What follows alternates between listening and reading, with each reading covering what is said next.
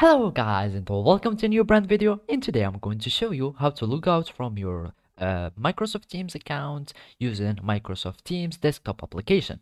So the first thing that I want you to do now is to open your Microsoft Teams desktop client, and then we need to follow these simple steps.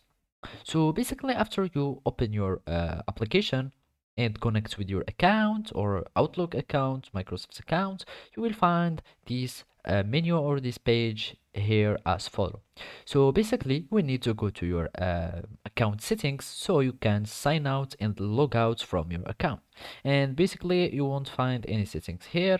All you need to do is to search for your profile picture here at the top, as you can see, well here next to the 3 point action, and then you will need to click on your profile picture, and then it will appear a menu or pop up a menu as follow. Here you will find the informations of your account, so the email and username, or the name of your account. Here you can have the saved messages, etc.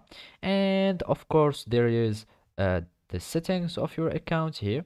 So either you are going to click sign out and you will have your account that will be logged out. From here you go to settings, accounts, and here in the sign out, or you can basically just click on sign out and it will sign out also automatically from your account. As you can see, you will this is just a confirmation message. Of course it will give you this confirmation message if you really want to sign out, and then just click and you will have your account or your email that will be signed out from your desktop application, and you will be logged out successfully. So basically this is how you can do it. Thank you for watching and see you next time.